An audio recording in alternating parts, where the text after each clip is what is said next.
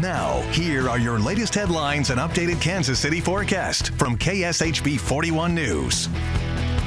I'm Cynthia Newsom with your KSHB 41 News update. Oracle purchased Kansas City-based Cerner in a cash deal worth $28 billion. Oracle is the second largest software company in the world and is based in Austin, Texas. We don't know yet how the purchase will affect local employees. More than 26,000 people work for Cerner.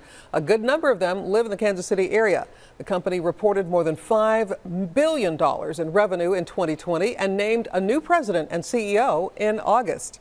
Kansas City Mayor Quinton Lucas tweeted about the purchase this morning, saying Kansas City will forever be proud of the story of innovation, entrepreneurship, and creativity central to the growth of Cerner and our region's central role in fostering an industry leader in healthcare technology. Mayor Lucas said that he would talk to Cerner leaders today about the potential impact on local jobs, and he said that he would work hard to retain those jobs in Kansas City. Wes? Yeah, pretty quiet weather for the rest of the week. 46 today, about 48 for Tuesday and Wednesday. First day of astronomical winter is Tuesday. The weather does not care. It's going to do what it wants. It's going to be 65 degrees on Christmas Eve and about 50 and 60 degrees this weekend.